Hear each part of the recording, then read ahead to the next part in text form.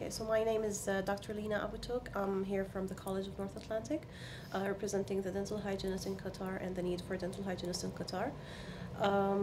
This symposium was a great add to us, especially for Aspetar. They're from athletes, and for dental hygienists, we actually have to deal with some trauma, actually prevent the trauma with having our mouth guards that is usually the sports people wear. There are lots of some of the lectures were directed towards athletes and their trauma, and which is really needed by Aspetar.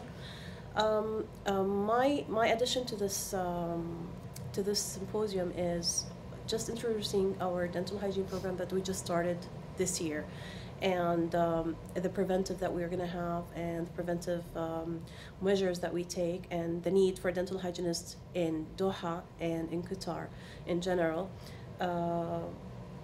Basically, how to prevent diseases, how to prevent caries, how to prevent trauma during athletic sports and contact sports, basically.